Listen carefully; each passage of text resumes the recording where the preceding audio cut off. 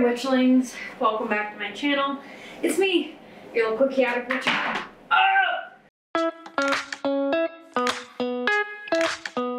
And it is sub-zero outside, so we are on my comfy chair today.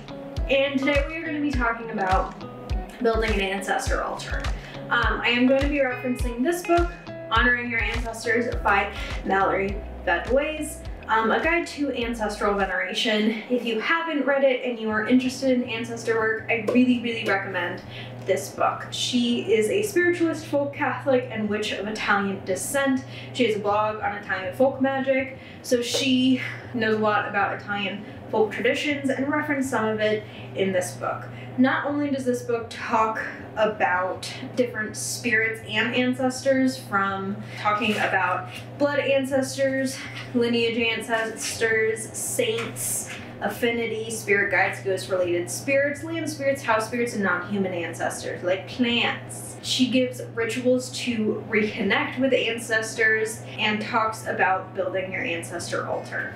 I do not have a very crazy ancestor altar. I used to have one that had a bunch of candles on it. It had candles to different saints.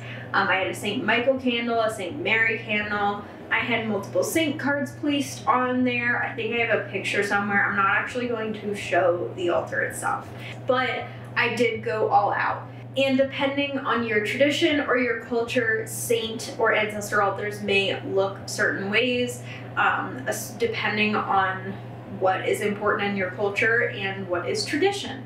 For me, my family's ancestor altars have always just been a place with photos of family members. In the book Italian Folk Magic, Mary Grace Farren also talks a little bit about this, but I have always gotten used to, there was always a windowsill or a space in my home that had pictures of my great-grandma, my grandma, my nana, my papa, everyone, pictures of my parents, all kind of in one space. They weren't dispersed throughout the house.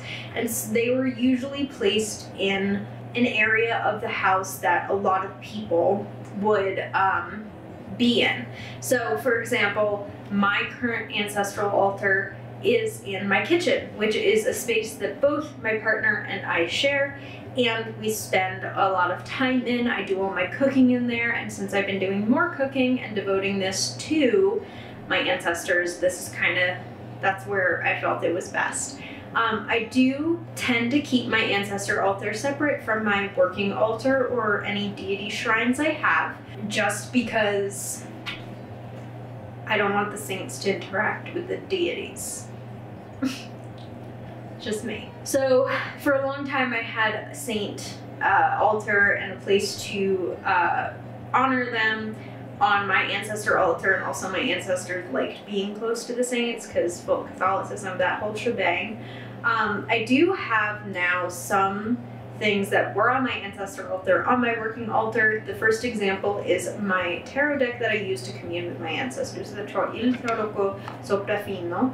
I also have a saint stone that I was gifted by one of my followers at one of my book signings, and a little ceramic cross. I do commune with my ancestors before a working. I tend to put on ancestor oil, etc. The working altar also holds things that are associated with my ancestors, such as the rosary my mother gave me, my hand rosary, and other kind of more Catholic tools. So even though there is a blend of both my folk Catholic elements in my practice and the kind of more straightforward witchy elements in my practice on my working altar, I do keep the candle to my ancestors and the shrine where I give them offerings and honor them separate. In this book, Building Your Ancestor Altar, Mallory Badways talks about the diversity in altars, talks about fire and its association with prayer, glass encased 7-day candles. I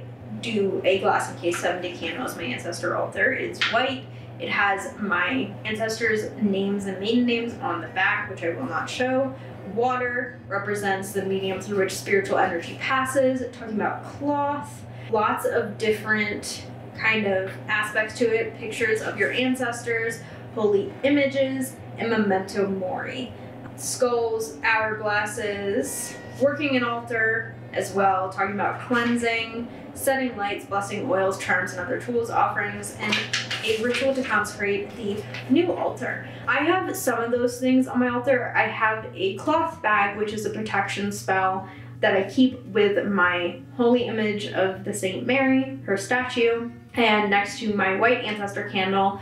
I also have, I don't have any images of my ancestors yet, but I do have something that belonged to my grandma. It's a little bunny that I keep on my altar. Like I said, I'm not showing the altar directly, but I am showing what's on it. I also typically give offerings by way of like a little ceramic cup, and I'm getting better about giving offerings every week, every other day, etc. Offerings to your ancestors can be a lot of different things. I know certain ancestors of mine that are very particular and like certain things. Sometimes you can just offer a tiny bit of food that you have cooked, tiny bit of a drink that you have made. Water is great. Really all you need, water, white candle. It doesn't need to be elaborate and it doesn't need to be super extravagant. Place things on your ancestor altar that remind you of your ancestors, of your family, and of your ties with them.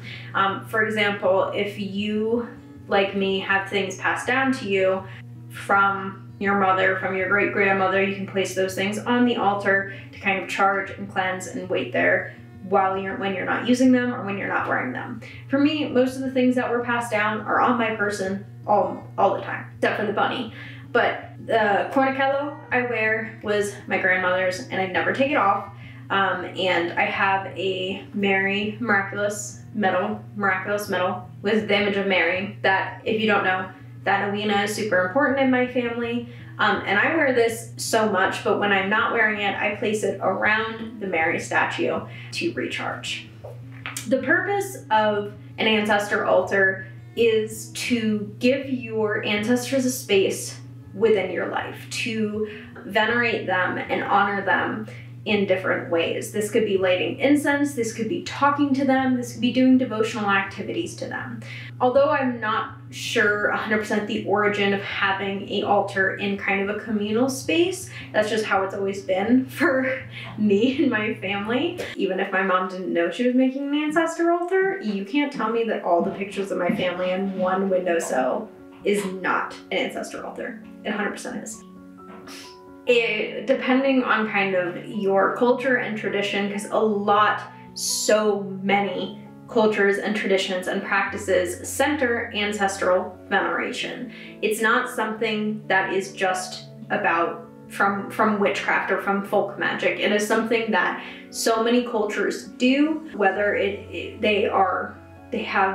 that family is like contributing to folk magic or folk practitioners, they may be doing it without that. Think specifically Japanese, Korean. Ancestor veneration, from what I have learned, is very important in both of those cultures. Within Hoodoo, ancestral veneration is incredibly important. Within Italian folk magic, it is incredibly important. Even within Catholicism, like a whole religion, you go and you light a candle for someone, and sometimes that person's your ancestors, and you are venerating the saints, you are honoring the saints, which as Mallory Radaway says, is in part your ancestors. But within so many different pockets and places and cultures and traditions, people venerate their ancestors, whether it is kind of through something that they were taught to do in their culture and where they live, or whether they came upon it through reconnecting with folk magic or reconnecting with their culture. It is so important, and it is not just something that is associated with one place, one tradition, or one culture. To add on, what I've been told and what I've always been told is you are your ancestors. You are carrying them with you in so many, like literally in your DNA, you are carrying it. And in the same way you are carrying generational trauma, you are carrying all of these things inside your body and healing it and addressing it and devoting something to your body and to yourself. So for example, making food and nourishing your body is also nourishing your ancestors. It is also nourishing and healing the generations to come, because one day you will be an ancestor. Ain't that crazy? That's crazy. And while not everyone may work within the full Catholic aspect, ancestor veneration goes beyond that, beyond Catholicism, beyond Italian folk magic, beyond witchcraft. It isn't even and should not be considered witchcraft, because it's not.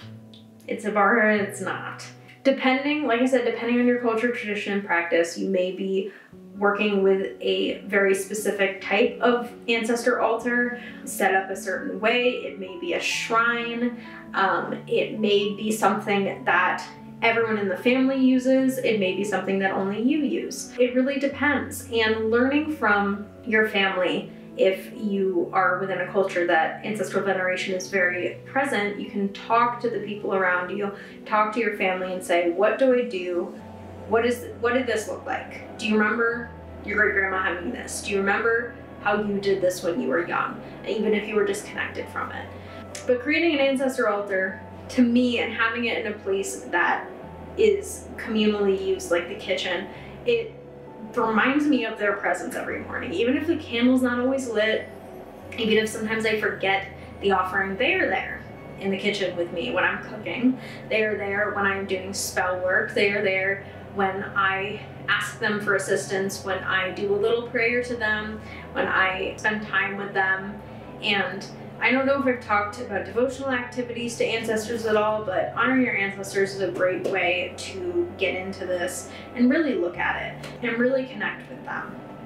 But yeah, at the end of the day, focus on what makes you feel comfortable. You may not have a saint statue on your ancestor altar. You may only be able to do a white glass candle and a cup of water, and that's fine. That's enough. You may, on the other hand, have something very extravagant. You may have something with a lot of pictures with things from your ancestors, from your grandparents and great-grandparents that was passed down to you. That's also fine. It really is about your personal practice, what you are comfortable with, and where and what your kind of tradition and practice and culture do. And from there, you can slowly build your ancestor altar. You can begin doing devotional work for them. You can begin giving them offerings of food, water. My ancestors love coffee. I give them a lot of coffee. And you can include them in your workings eventually. But yeah, this was my short little video on Ancestor, creating an ancestor altar. Thank you so much for watching. If you have any questions, comments, or you want to share how you make your ancestor altar or some of the things that are on your altar, drop it down below. If you want, you can subscribe, like, turn the notification on, but absolutely no pressure. Remember to drink water and have an amazing rest of your day. Siate Benedetti.